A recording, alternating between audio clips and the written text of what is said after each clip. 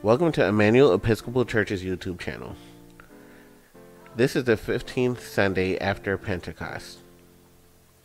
The first reading is taken from Genesis chapter 50 verses 15 through 21.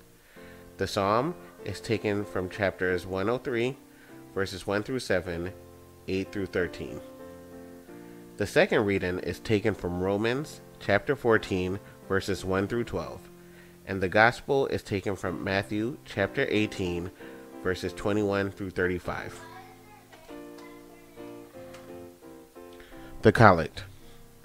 O God, because without you we are not able to please you, mercifully grant that your Holy Spirit may in all things direct and rule our hearts, through Jesus Christ our Lord, who lives and reigns with you and the Holy Spirit, one God, now and forever. Amen. The first reading is taken from Genesis chapter 50, verse 15 through 21.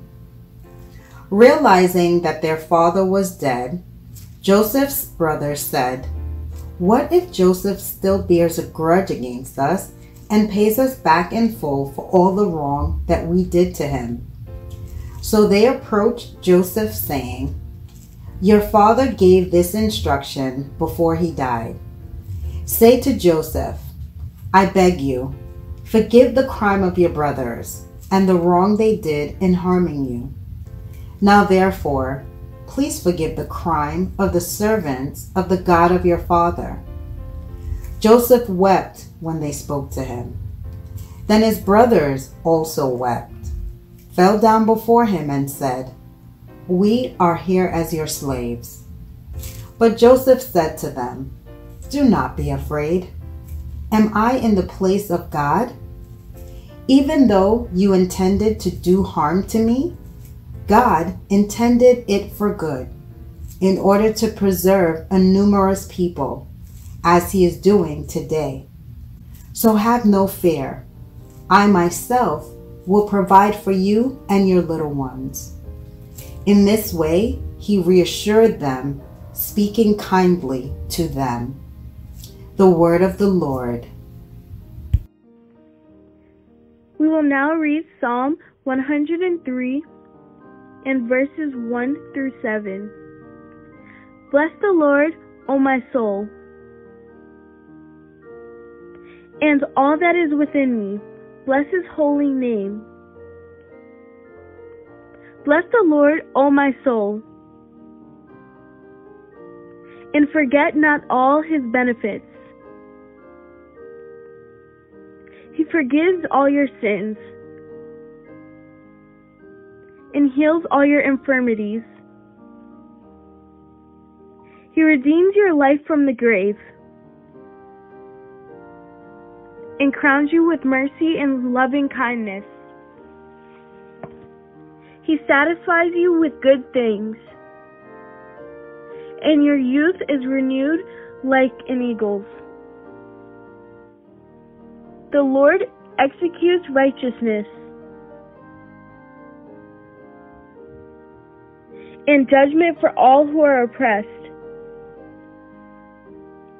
He made his ways known to Moses, and his works to the children of Israel. The Lord is full of compassion and mercy, slow to anger, and of great kindness. He will not always accuse us, nor will he keep his anger forever. He has not dealt with us according to our sins, nor rewarded us accordingly to our wickedness. The second reading is taken from Romans chapter 14, verses 1 through 12. Welcome those who are weak in faith, but not for the purpose of quarreling over opinions.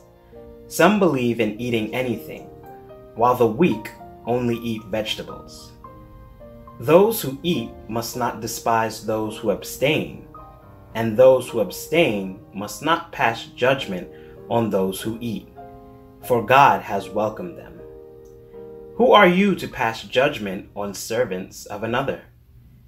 It is before their own Lord that they stand or fall, and they will be upheld, for the Lord is able to make them stand.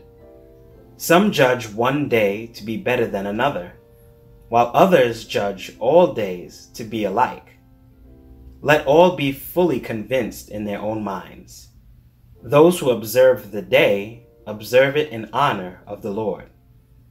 Also those who eat in honor of the Lord, since they give thanks to God, while those who abstain in honor of the Lord and give thanks to God. We do not live to ourselves, and we do not die to ourselves. If we live to the Lord, and if we die to the Lord. So then, whether we live or whether we die, we are the Lord's. For to this end Christ died and lived again, so that he might be Lord of both the dead and the living. Why do you pass judgment on your brother or sister? Or you, why do you despise your brother or sister? For we will all stand before the judgment seat of God. For it is written, As I live, says the Lord, every knee shall bow to me, and every tongue shall give praise to God. So then, each of us will be accountable to God. The word of the Lord. The Gospel according to Matthew. Peter came and said to Jesus, Lord, if another member of the church sins against me, how often should I forgive? As many as 7 times? Jesus said to him, Not 7 times, but I tell you, 77 times. For this the reason the kingdom of heaven may be compared to a king who wished to settle accounts with his slaves.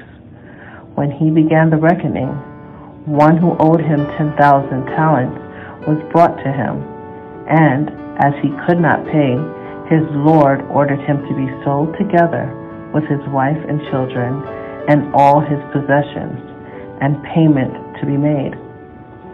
So the slave fell on his knees before him, saying, Have patience with me, and I will pay you everything.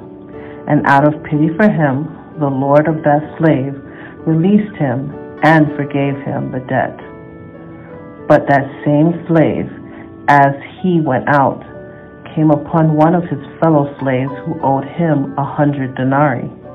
And seizing him by the throat, he said, Pay what you owe. Then his fellow slave fell down and pleaded with him, Have patience with me, and I will pay you. But he refused, and then he went and threw him into prison until he would pay the debt. When his fellow slaves saw what had happened, they were greatly distressed, and they went and reported to their Lord all that had taken place.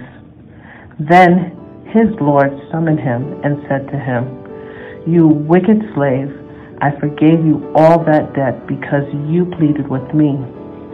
Should you not have mercy on your fellow slave as I had mercy on you? And in anger, his Lord handed him over to be tortured until he would pay his entire debt. So my heavenly Father will also do to every one of you if you do not forgive your brother or sister from your heart. Here ends the Gospel.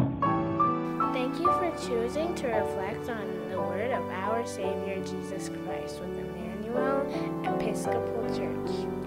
Hope you join us again. Look in the description box below for the readings and ways to give. God bless.